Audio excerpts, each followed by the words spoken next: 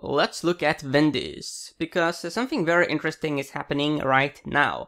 First off, read this disclaimer carefully, and do your good deed of the day by liking and subscribing. I have put Wendy's under economic signals, specifically discount retail. The average performance here, it is outperforming the S&P 500. If we look here, you can see that, Wendy's is fast food. And it is one of the higher performing of these stocks. But not when it comes to the 52-week highs, because there has recently been a pullback. But as far as buying low and selling high, that could potentially be interesting. So this is the company's website. They have, order pickup and order delivery as such. They have been able to position themselves for this whole, lockdown, social distancing situation. But they also have, those classical, restaurant-ish locations. So here's the stuff they have, croissants, biscuits, classics. Yeah, I think here is the entire menu. They also have, fresh-made salads. Hence, there is, some healthier food alternatives. Let's go here to look at the seasonality for Wendy's, like that. And we want to look at the last 20 years. Now, it is very 50-50, so there's no really strong seasonality that is relevant for us now. 58%, it does mean that in March, there is a tendency for it to close higher than it opened, but if you really want to get into strong, very tradable seasonality, definitively is November and December. Okay, let's now look at the charts. So here we have, the huge giga picture for Wendy's. We go way back to 1980.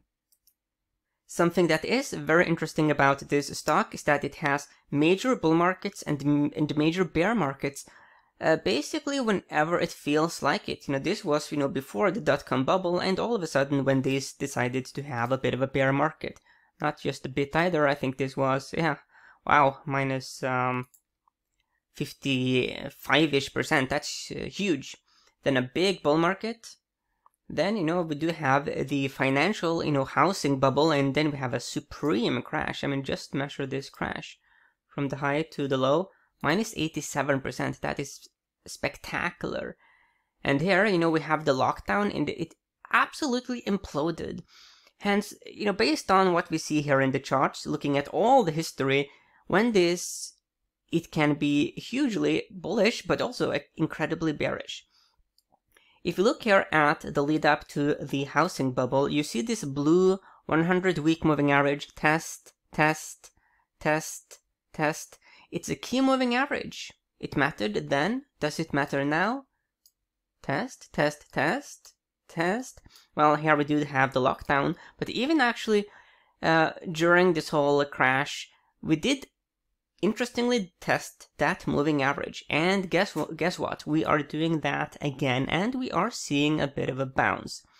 Hence, when we look at the big picture history for Wendy's, there is good reason to be cautiously optimistic when it comes to the blue 100-week moving average. It simply has a very good track record of offering support. Hence, that is a point here for the bulls.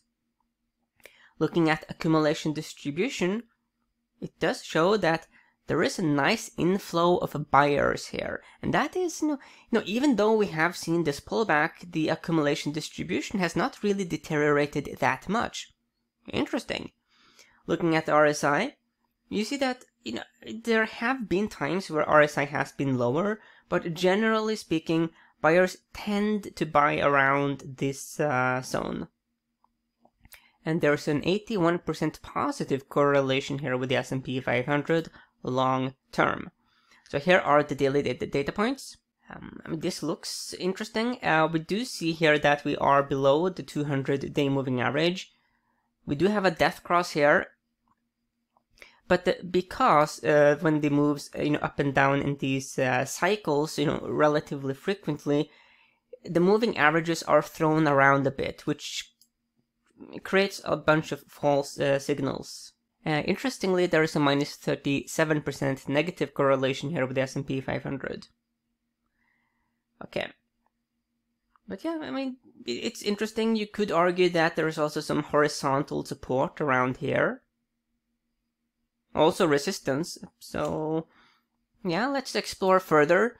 Here we have Finviz. They draw these very clear horizontal lines. Support.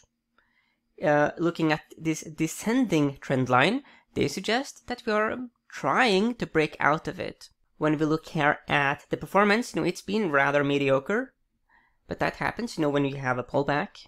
Gains are lost. What I find especially interesting is the analyst price target. There's a bunch of, big name analysts covering it. You get Goldman, you get Deutsche Bank, North Coast, the big names with Wedbush, very well-established analyst firms. They suggest an average target price of $25.13, which suggests a over 19% upside from the current levels. That's a point for the bulls. The Wendy's, here at Saks.com, they have a number 3 hold, so basically, in the middle. C values, C growth, B momentum. It is interesting. It is sort of like in the middle, basically. The dividend is 1.33%. It's decent. So you do get, some reward for waiting. Okay, I think that when we put here the evidence together, the theme, discount retail, is very interesting in the sense that these are, less expensive places to buy stuff.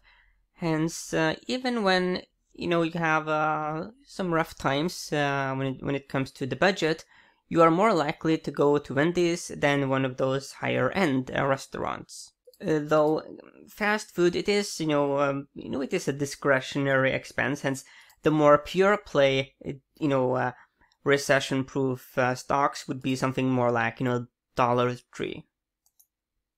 The seasonality was very 50-50. Nothing very strong. We had to go, late into the year to see some really strong seasonality, but that is behind us now.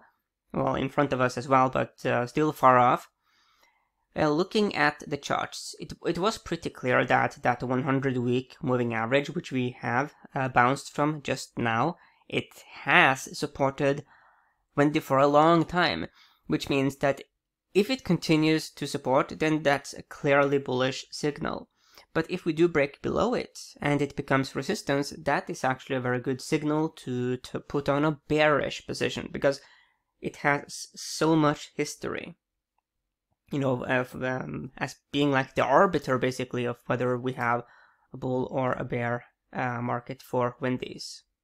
So that's rather interesting. Okay. If you look here at, Finviz, they did see this support line, horizontal. That's interesting.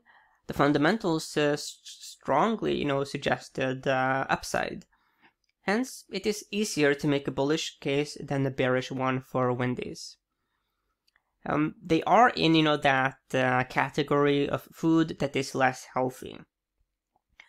The good news for Wendy's is that the brand is flexible. They do have, this image of this redhead girl. I can easily see, Wendy's transforming their company over time to add more and more healthy products to their portfolio. So there's nothing about, the branding, about around the company that limits their ability to be flexible, which is, fantastic. And one of the fantastic things, beyond that, is that, as we saw, options are available. Hence, there are many, many strategies that you can get into that give you maximum flexibility.